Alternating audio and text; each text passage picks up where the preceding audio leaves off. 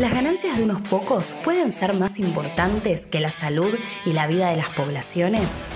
Esta es una pregunta que muchos nos empezamos a hacer frente al colapso de los sistemas de salud en el mundo. Es que además del negacionismo criminal de algunos, durante años todos los gobiernos vaciaron los sistemas de salud. Se mercantilizaron al máximo las áreas de ciencia y tecnología y hoy en día el mundo enfrenta la pandemia con una salud mayormente privatizada, a la que solo unos pocos tienen acceso. La realidad es que las pandemias para los trabajadores son dos: el COVID-19 y el sistema capitalista. Por eso, cientos de organizaciones de más de 30 países impulsamos una declaración internacional por un sistema único de salud, público, gratuito y de acceso universal. Porque sabemos que una salud privatizada no garantiza atender a los más necesitados, ni tampoco garantiza nuestra seguridad. Porque es necesario centralizar toda la capacidad instalada de salud de los países para enfrentar al virus de forma coordinada y eficiente. Y también declarar de utilidad social los laboratorios y monopolios farmacéuticos para impulsar la producción pública de medicamentos, respiradores, insumos de protección y todo lo que haga falta. Los capitalistas pretenden ajustarnos y quitarnos derechos poniendo a la crisis del coronavirus como excusa. No lo podemos permitir. Se necesita un verdadero plan de emergencia en favor de los trabajadores que arranque de un aumento del presupuesto en salud en base al no pago de las deudas e impuestos reales a las grandes fortunas. Garantizar elementos de protección y seguridad para todos los trabajadores, testeos masivos al personal de salud y que se garanticen las licencias pagando el salario completo.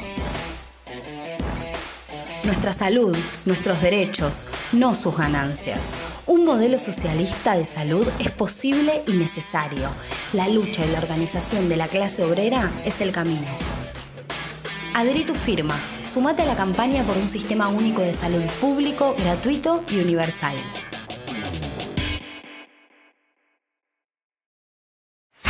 Hola, bienvenidos a una nueva emisión de Panorama Internacional, el programa de la Liga Internacional Socialista.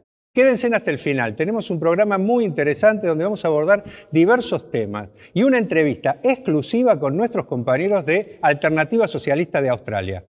No se lo pierdan. Quería comenzar el programa con un saludo muy especial a las enfermeras y enfermeros. El 12 de mayo se conmemoró el Día Internacional de la Enfermería.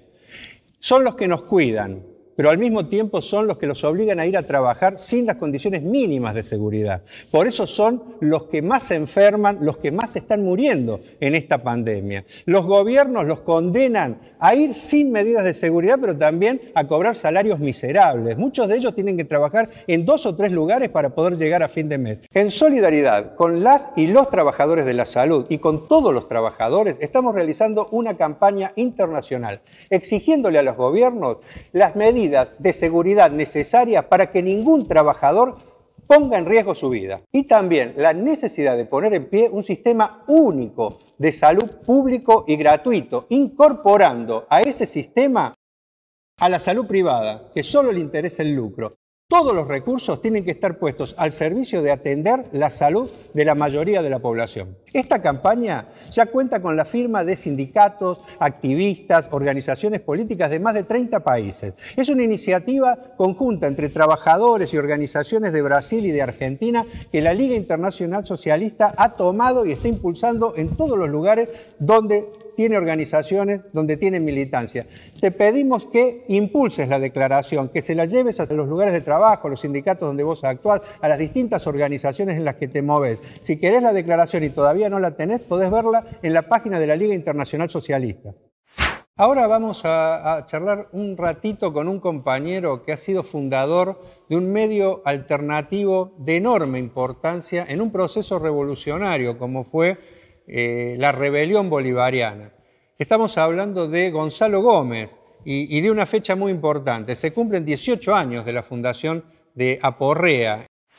Aporrea surgió en Internet el 14 de mayo del año 2002, prácticamente un mes después de los acontecimientos del 11 al 13 de abril. Surgimos como medio de expresión de un espacio de articulación de movimientos populares venezolanos, de los barrios, de grupos, de organizaciones, movimientos fundamentalmente de la Gran Caracas, que se llamó Asamblea Popular Revolucionaria.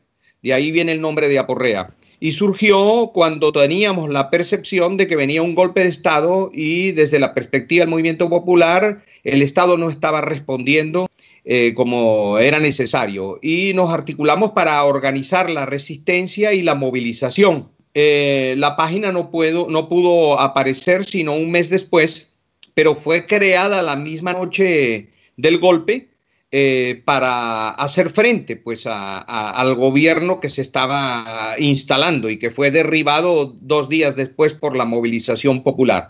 Claro, nosotros también estábamos interviniendo en la calle. Esa Asamblea Popular Revolucionaria emitió un volante de convocatoria para formar un tapón popular en Miraflores, para sostener al gobierno de Chávez y para sostener las conquistas de la Revolución Bolivariana. Y después nos dedicamos, cuando surgió la página, fundamentalmente a promover la realización de un encuentro nacional de organizaciones populares con Chávez para discutir la etapa post-golpe y para discutir el programa de la revolución y cuáles eran las propuestas del movimiento popular venezolano. En este marco surgieron asambleas en los barrios, empezaron a aparecer comunicadores populares, reporteros populares espontáneos que enviaban su información desde las movilizaciones, desde las actividades y las luchas. Y así se fue convirtiendo más por lo que sucedió en la realidad que por nuestros propios planes, en lo que dio lugar a Aporrea como medio de comunicación popular y alternativo de noticias y de opinión. Ese es esencialmente el surgimiento de Aporrea, porque hoy en día hay visiones distintas.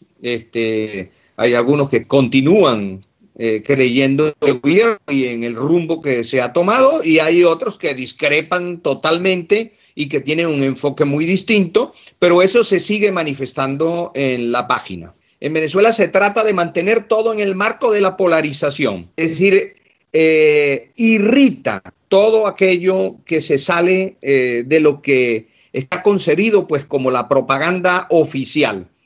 Lo que hace la oposición, sobre todo difundido a través de los medios privados, del capital privado, y lo que hace el gobierno a través de sus televisoras, de sus periódicos, de sus emisoras de radio. Entonces quedamos nosotros como un reducto de una opinión diversa, plural, propia, además de base del movimiento popular. En Aporrea tiene posibilidades de escribir cualquiera. Eso hace que se escapen muchas cosas que no quisieran ser oídas, que no quisieran que se difundan, que no quisieran que se sepan, que molestan a uno u otro lado. Estamos como en un sándwich, ¿no? Porque la oposición dice que somos chavistas y que somos funcionales al gobierno. Y los sectores del gobierno dicen que nosotros somos traidores, oposición, que somos de la CIA, etcétera, ¿no? Por supuesto que en nuestra página no se habla a favor de la CIA y a favor del imperialismo. Es una página antiimperialista, una página de los revolucionarios, una página de los que tienen una visión de izquierda, pero un espectro súper amplio, ¿no? Este tipo de comunicación, en lugar de fomentarla, de desarrollarla, de que avanzase en el país hacia la socialización, ha sido más bien restringida, coartada, cerrando todas las posibilidades de financiamiento, bloqueando la señal en Internet, haciéndonos campaña en medios de comunicación del Estado en contra, señalándonos de manera difamatoria, ¿no? Aún habiendo allí compañeros claramente chavistas que incluso los podemos considerar simpatizantes del gobierno actual. Pero bueno, hay otros que están en otra línea, pues que no reconocen al gobierno actual como un gobierno revolucionario, que más bien consideran que ha destruido la revolución, consideran que es otra derecha, consideran que le está abriendo el camino a la derecha tradicional y que ha permitido que el imperialismo haya podido hacer con Venezuela todo lo que está haciendo. Bueno, y que es responsable de las políticas que en Venezuela se aplican. Aporrea, que es www.aporrea.org, nos parece muy importante difundirlo, hacer saber de nuestra existencia y de las dificultades que tenemos, y poder obtener todo el apoyo necesario para seguir cumpliendo esta labor. Otra fecha muy importante de la semana que pasó tiene que ver con la Segunda Guerra Mundial. El 7 de mayo se cumplieron 75 años de la entrada triunfal del Ejército Rojo a Berlín.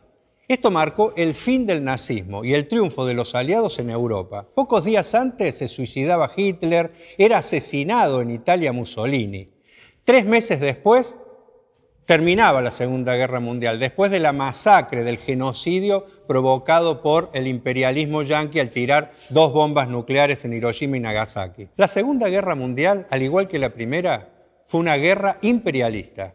Fallecieron entre 50 y 70 millones de habitantes, una verdadera carnicería, el 2,5% de la población mundial. A diferencia de la Primera Gran Guerra, en esta, además de la disputa interimperialista, la existencia del fascismo implicó un plan contrarrevolucionario para destruir el primer Estado obrero de la historia, la Unión Soviética, y también las libertades democráticas conquistadas en más de 100 años de lucha por parte de la clase obrera y los pueblos del mundo. Esto, a su vez, generó una enorme resistencia revolucionaria por parte de los trabajadores y una extendidísima vanguardia en infinidad de países. Ellos fueron los verdaderos héroes que derrotaron al fascismo. La derrota del nazismo comenzó en Stalingrado, 2 años antes de la entrada del Ejército Rojo en Berlín. Ya para esa época los aliados habían comenzado a recuperar Italia. Del 43 al 45 existió un pacto contrarrevolucionario de hecho entre la Unión Soviética de Stalin, Gran Bretaña y Estados Unidos. La prioridad dejó de ser derrotar al nazismo, ya en retirada, y pasó a ser derrotar de manera contrarrevolucionaria el ascenso revolucionario que se estaba extendiendo en infinidad de países. De hecho, se abrió la posibilidad de una derrota catastrófica del capitalismo, y el terror frente a eso los unió a todos. En Italia, Francia, Grecia y en gran cantidad de países, la caída del nazismo dejó el poder en manos de la resistencia y de los trabajadores. Contra ellos se desató una feroz represión por parte de los aliados con la colaboración del Partido Comunista. Los pactos de Yalta y Potsdam, que sucedieron al fin de la Segunda Guerra Mundial, implicaron no solo una división del mundo, sino también un plan unificado para derrotar la revolución que estaba comenzando. Pese a todo esto, en 1/3 de la humanidad se terminó expropiando a la burguesía, entre ellos a uno de los países más poblados de la Tierra, China, pero esta será otra historia que contaremos en otro programa.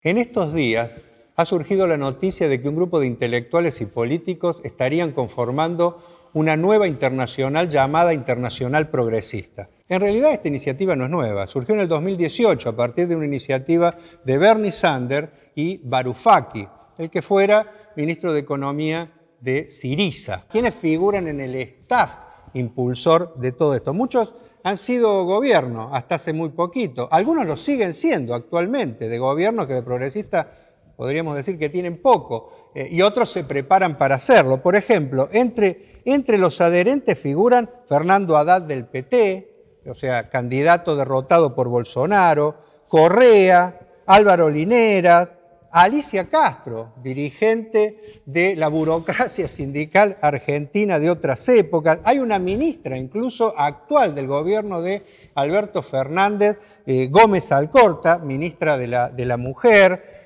También está la primer ministro de Islandia, es decir, si tenemos en cuenta quiénes son los personajes, nos podemos dar cuenta de que en realidad es un plan para mostrar que el progresismo aparentemente sería una salida ante la derecha o la extrema derecha, cuando muchos de estos gobiernos, precisamente porque se transformaron en gestores del capitalismo, en gestores del neoliberalismo, cuando fueron gobiernos, terminaron abriéndole la puerta a esas derechas que ahora dicen que van a intentar enfrentar. No se puede humanizar el capitalismo, es falso que esté planteado volver al estado de bienestar, como plantea esta gente, es falso que se pueda combatir al autoritarismo, que se pueda combatir a las derechas que en muchos lugares del mundo surgen, defendiendo un programa que no toca en lo esencial la estructura capitalista de nuestros países. Por eso no son una alternativa para los trabajadores y sectores populares que vienen peleando. La única alternativa viable a un sistema capitalista en crisis que no tiene reformas es el socialismo. Y esta gente está a años luz de levantar un programa de salidas de fondo, un programa socialista. Defienden la propiedad privada como medio fundamental de subsistencia de este sistema. Por eso no proponen ni dejar de pagar las deudas, ni proponen revertir las políticas de privatizaciones, nacionalizar la banca, el comercio interior, impuestos progresivos a las riquezas. No, lo que proponen es pequeñas reformas para que todo siga igual, y por eso tenemos que decir, lamentablemente, a aquellos que se hayan ilusionado de que esto es más humo, y lamentablemente detrás hay alguna gente interesante, algún que otro intelectual que se presta para darle cobertura a esta falsa alternativa en un mundo en crisis donde la izquierda y el socialismo cada vez más va a seguir avanzando. Ahora les vamos a presentar una entrevista muy interesante. Vamos a hablar con Mike Armstrong, que es el dirigente de Socialist Alternative de Australia, el partido más importante de la izquierda revolucionaria en este país. Presten atención. Mike, ¿podrías contarnos cómo los afectó la pandemia? Well, like most Western countries, the Australian ruling class had very much run down spending on healthcare and so on over the last few decades. And what had been one of the best healthcare systems in the world, and public sector and so on, had definitely been cut back. So there was every chance when the virus and the pandemic hit that the system could have been overwhelmed here. The Australian ruling class and, well, the working class too, had the advantage of living in an island continent. Once they, and hesitatingly, eventually imposed travel bans, first on China, that has obviously played an important role in limiting the spread of the virus here. And, so there's been nothing like the death toll in America or France or Britain and so on. The ruling class originally, as I said, hesitated and didn't like the idea. And the extent that cases got in, they imposed a travel ban on China, but they delayed putting one on Italy and on the US, where most of the cases are coming in from. Now, they've done that, but now they're flattened, what they call flatten the curve, but they've explicitly rejected any policy of actually eliminating the virus, which I think there was the potential to do in Australia and in New Zealand, to just containing it. And now the ruling class are very much demanding opening up the economy again. And so, so they've had some success, but as they start to open up over the next month or two, there's every prospect, as has happened in China and in South Korea and Singapore and so on, that the virus can get back in and potentially the second wave can be worse than that. So that's the healthcare situation with it. But obviously then there's the economic situation because of the impact on a very important industries in Australia, tourism, which is a major industry, and particularly tourists from Asia and China and so on. The education sector, again, a very major industry here. Australia has a huge number of international students. This is a major industry. Hundreds of thousands of students from India and China and so on, or over 1 million here. So this has all been cut back. So there's been sharp recession. The ruling class have put money in to try to bail out industry and limit it, and they increased the unemployment benefit. They doubled it. It had been very low previously. They've doubled it. So in the short run, they've tried to take measures to contain things, but they're only promising to do that till September. And that's unemployment's growing. There's all sorts of people on sort of make work type situation, which could very rapidly come to an end in that. So it could be very sharp recession here. En relación a la situación económica, ¿cuáles han sido las medidas que ha tomado el gobierno de Morrison y cuál ha sido la postura del Partido Laborista? Well, they put in initially a major bailout package to try to prop up industry and paying bosses huge subsidies and so on. So it's a large package, obviously overwhelmingly bent towards big business interests and not the interests of working class people. So but workers have got some benefit from it in terms of unemployment benefit and so on. The Labor opposition has provided very little opposition. Essentially, Australia's, in a sense, had a national government in many ways. Like in Australia, the local state governments are quite important.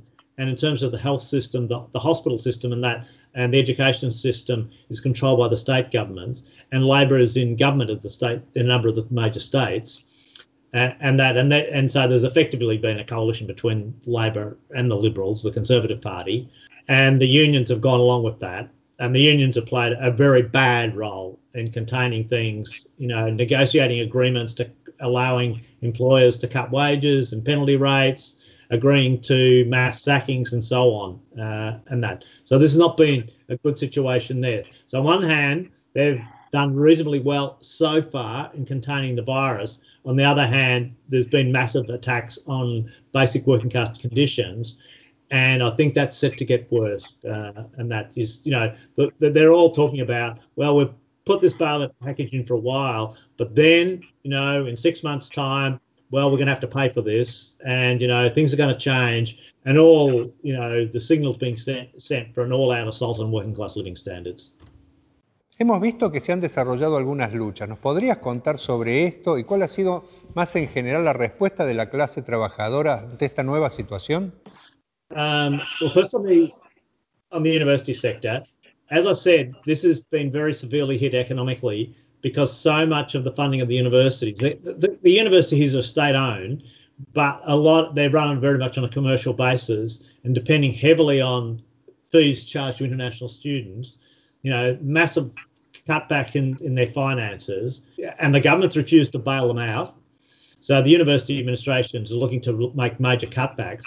And unfortunately, the union, which on paper is a left-wing union, a lot of the leaders of it are former members of socialist or revolutionary organisations. So on paper, the sort of union that'll pass, nice-sounding policies on, refugees or social issues, on climate change and so on, but industrially very weak, and that they've pretty much gone begging to the bosses and offering their members up, to take wage cuts, to take redundancies and so on, and that. So our members and various people around us and other more active and more militant members of the union are trying to wage a no campaign against this agreement, which the union officials are negotiating with the university management, and that which would allow extensive cutbacks.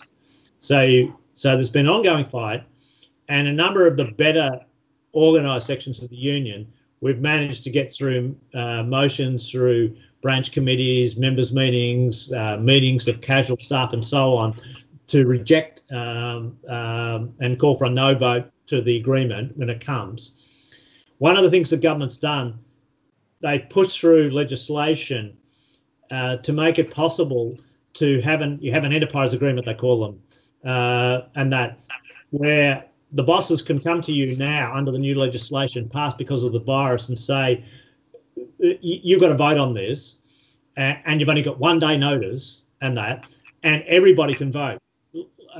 In Australia, the case is that it's not like in America where it's not everybody's in the union if it's unionised. Here, it's open. So you might have at a workplace 10%, 20%, 30% of people in the union, but who vote on this agreement would be everybody, union members and non-union members, with 1 day's notice and so on to wage cuts. So a very heavy attack, which the unions have done nothing serious to oppose, and that. More broadly on the unions, though, if you move away, it's been pretty appalling. Like some of the more right-wing unions have explicitly gone out and negotiated agreements amongst, say, shop assistants, agreeing to cuts to wages. And in the supposedly more militant unions, in the construction industry and so on, unions which historically were run by the Communist Party or Maoists and so on, they've forced construction workers to stay at work, and that the union. The officials would say, oh, I can't come onto the site because of health considerations, but our members should still go to work, and all that, and that. So a very bad role generally. Hemos visto también la lucha de los refugiados. ¿Nos podrías contar un poco sobre esto y sobre cuál ha sido el papel de Australia en la región a partir de la pandemia? Australia offloaded most of the refugees that were coming in. So there was refugees coming in by boat. They were turning boats back, and they sent them to offshore islands like Nauru or to Papua New Guinea.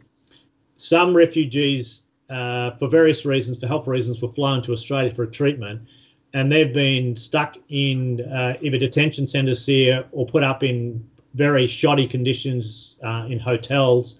where they're not protected from the virus, they're crowded in together and so on.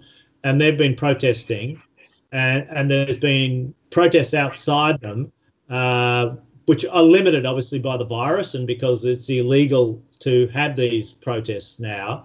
Arrests of people, very big fines, $1,600 fines on people who came out to protest and so on. So that's been ongoing. And there's more demonstrations possibly coming up this weekend. More broadly in the region, like Australia's sort of, had colonies in the area and runs a sort of a neo-colonial, mini empire in the surrounding area. Many of the workers who come in from the small islands and that come here to pick fruit and harvest goods and so on temporary visas. Australia's been increasingly worried about Chinese penetration into the area and China providing funds and development projects and so on. So, Australia very much sees that as a threat, sees this area as our backyard. Because of that, put a certain amount of money in, Australia and New Zealand, a certain amount of money into to safeguard, the health of these areas, but very much as protection against growing Chinese influence in the area and that. Te cambio un minutito de tema. Antes de la pandemia, las fotos de los incendios en Australia recorrieron el mundo y se transformaron en un símbolo de la barbarie capitalista. ¿Nos podrías contar cómo sigue la lucha ambiental y qué es lo que están haciendo los movimientos ambientalistas? The fires were eventually brought under control, and that, as you said, quite impressive demonstrations, and people were shocked, and it brought home the reality of what climate change could be. With even though the big cities weren't engulfed by fires, there was for days, for example, in Sydney, there was smoke hanging over, which was bad for people's health and so on. So so it was quite a development for the movement, and our comrades played quite an impressive role in the more radical side of the movement. As the fires were brought under control, that took some of the impetus out of the movement, and now it's all been overwhelmed by the pandemic and so on. So the issue's there, but still, and you'd expect as later in the year, in spring and coming into summer, we'll see more fires and so on. So, that'll add to the crisis. So we're going to combine the thing. There's going to be the ongoing pandemic, an economic crisis and so on. And then, very much will well be a resurgence of fires and all that. So the movement, I think, are going to come back. It's just, in hibernation for the moment. Our comrades have tried to, have various initiatives with online sort of protests to try to keep the flag flying, as you like, but it has been overwhelmed by the pandemic and the economic crisis for the moment. ¿Nos podrías contar en estos meses de pandemia cuál ha sido el papel de la izquierda en general y de Alternativa Socialista en particular? Depends what you want to define as the left, and that there's no Labor left of any significance. There's a left in the unions, but as I've said, the left in the unions has played a very bad role in that, and not standing up at all and not demarcating themselves. They make occasional statements that are better, but in terms of mobilising and galvanising workers, there was one or two strikes and that, but that's receded now. So they're largely gone along with things. Then you've got a Greens Party, which in formal policy terms is to the left of the Labor Party and that. And a lot of what it says is formally correct, and you could agree to it, but it doesn't mobilise people. It's overwhelmingly electorally oriented and electorally oriented only, and doesn't have an orientation really to the working class. That a lot of white collar workers and young people who are workers would vote for it, but it doesn't have a mobilising capacity either amongst workers, doesn't organise in the unions, and it doesn't organise protests and mass movement activities.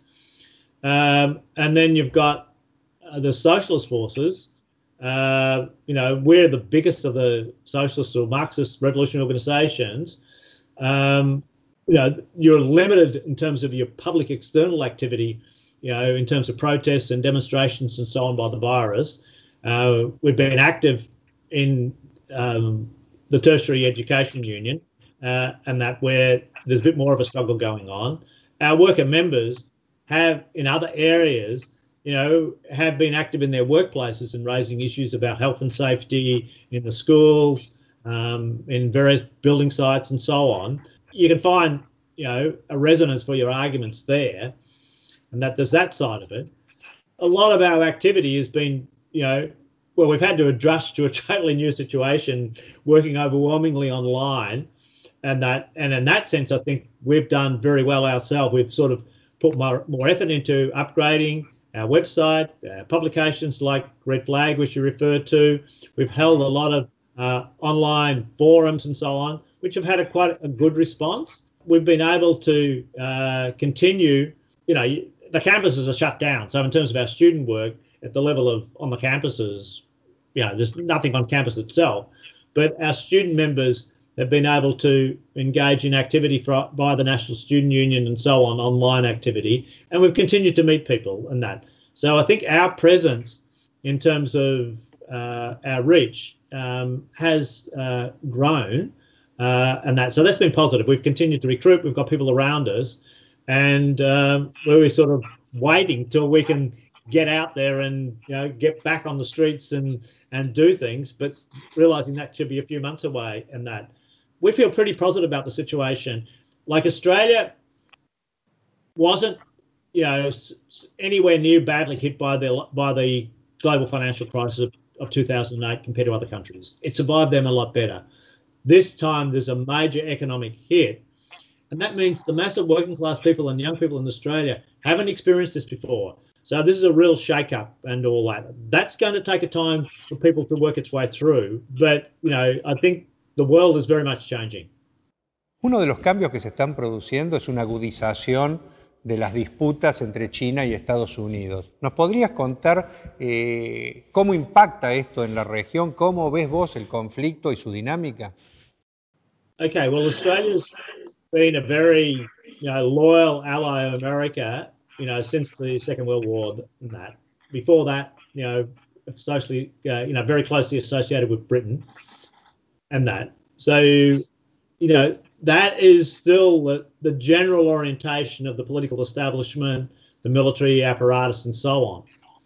But it's complicated because Australia, its main trading partner now is China, and that's been so for a long period of time. Australia is a major supplier of iron ore, coal and other commodities to China and that. And so a series of the capitalists in the mining sector are pro-China and that, and don't, and anti-Trump and so on, and, parrot the Chinese line and that. So, but they're still not, even though they're, important capitalists, they're not the dominant force in the situation.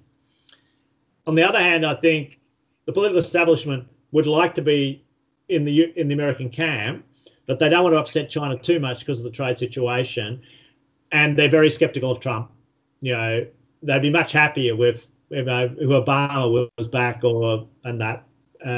So that complicates things for them. And there's been, and the ruling class here, even though Morrison at some level, for a period, sort of used some of the rhetoric of Trump, this is not the way they've gone in terms of the crisis and that. And it's significant. There's there's nothing equivalent to in America where you've got the right-wing movement on the streets, protesting and so on. There was a couple of smallish right-wing demonstrations against the lockdown and so on. But it was notable, for example, the difference is, here in Victoria at the weekend, there was a right-wing demonstration of a couple of thousand against the lockdown. The police went in and smashed it up and arrested a number of people and physically broke it up. That's the state Labor government's police. They're not going along with these people at all. So it's a different approach that way. And in some senses, the Australian ruling class think now America's unreliable now, and even though we're a small country of 25 million, they think, well, we've got to be a bit more independent. They don't want to be in either camp. They'll be basically pro-American. Maybe if Biden gets in, they'll patch things up more and so on. But it creates a complicated situation. And they're trying to, reach out to other countries in the region to more form a bloc against China with them. and be, they don't want to offend America, but on the other hand, they don't want to offend China too much either. Es evidente que la pandemia y la crisis económica está produciendo todo tipo de nuevos fenómenos y un gran debate es hacia dónde va el mundo. ¿Cómo ven ustedes la perspectiva de la situación mundial a partir de todo lo que está pasando? Well, it's obviously a tremendous rupture in world capitalism. Coming on top, when you think going into this crisis, the world economy was pretty stagnant anyhow. A long-term crisis, not a full recovery from the global financial crisis, and that was the case anyhow. The climate, crisis was growing and becoming more intensified, and now we have the pandemic and the shock that goes with that. A serious recession was probably going to come anyhow, but now it's been brought on by this. So I think this is a major turning point, a major rupture for world capitalism. It'll be uneven how it affects particular countries, but it is significant. This is a huge crisis in America.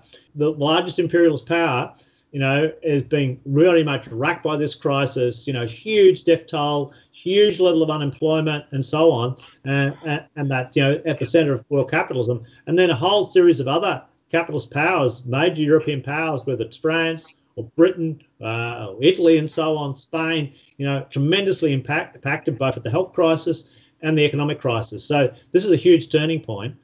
And now, of course, it's gradually starting to flow through into the poorer countries, whether it's Africa, a whole series of countries in Asia like Pakistan and Bangladesh and so on, which is going to ravage those countries. Obviously the death toll is being massively understated. We don't know what the real toll is. So you'd expect, so a series of countries where you think over the last year or 18 months, there's been major upheavals and struggles. They've been, to some extent pushed back by the crisis and so on. But, I think they're going to resurface. And in a lot of countries, working class people just can't stay in lockdown week after week, month after month. We've seen the protests in Lebanon and so on. What's the choices between the virus or starving to death? So, we can expect to see flare-ups. We can expect to see riots, and there's potential famine.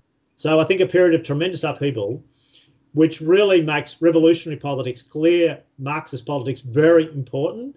In the Western countries, after a long period of retreat by the left, there's very important opportunities of struggles. That you've seen the wildcat strikes in America and so on, which is a very positive sign. But to relate to that, I think we've got to take a very clear standpoint, that more reformist currents like the Democratic Socialists of America and so on, that politics is not going to be able to relate to it and take the struggles forward. We're going to have to have a fighting stance, a stance that's going to stand against, the reformist parties. It's not just in Australia where the Labor Party's played an appalling role in this crisis. It's country after country in Europe. In Britain now, the Corbyn phenomena ended in, bad failure. The Labor Party's shifted markedly to the right and so on.